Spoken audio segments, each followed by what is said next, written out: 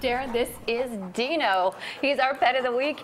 This year, KPIX is a proud sponsor of the Bay Area Pet Fair at the Alameda County Fairgrounds on September 14th and 15th. So joining us with more, in addition to Dino, we have Mike Murray from Pet Food Express in the black shirt, and we have Dave Ely from the Golden Gate Labrador Retriever Rescue.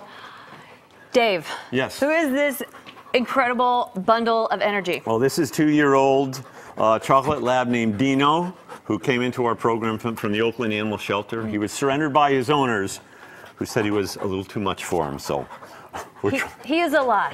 What would be a good owner for a dog like Dino? A good owner. Clearly, this guy needs a lot of exercise and a lot of leadership and a lot of time with his people.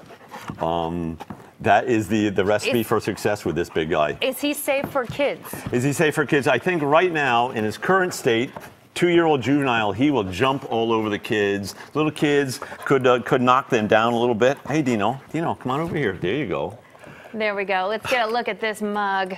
There we go. Let's get you to the camera a little bit. So he would be safe for some toddlers, or? Yeah, I think primarily older children. It's really the adults in the family that are going to sort of set the tone for his behavior around the other kids. So if they're ready for a rough time with a crazy young dog, then go for it. But probably older kids would be better for this rascal. Oh, okay, fantastic. And he's had his shots and he's fixed. He's shot. He's neutered. He is ready to go, and he's up for adoption. Labrescue.org is Golden Gate Lab Rescue's website.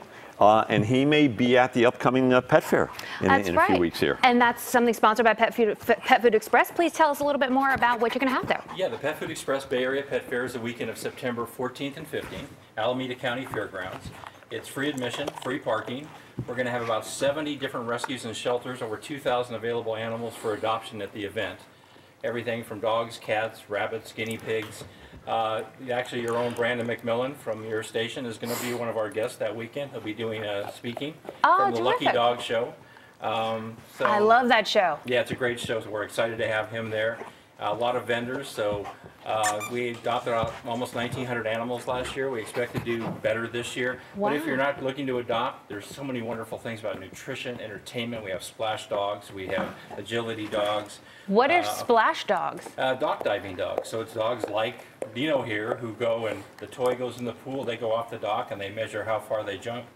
The labs especially love that kind of thing. That sounds amazing. Oh, I think a rat terrier was the winner last year, about 18 pounds. That just launching itself. That is terrific. Exactly. All righty. Well, this is clearly some sort of violation of code or something here. Dino's loving every bit of this here. So large and on this, but he's such a sweetheart. Definitely large and full of energy and love, and just perfect for an active family with some kids who can give it a lot of love.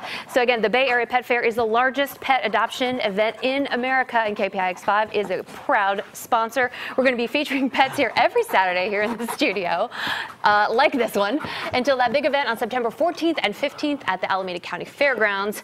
We will be right back.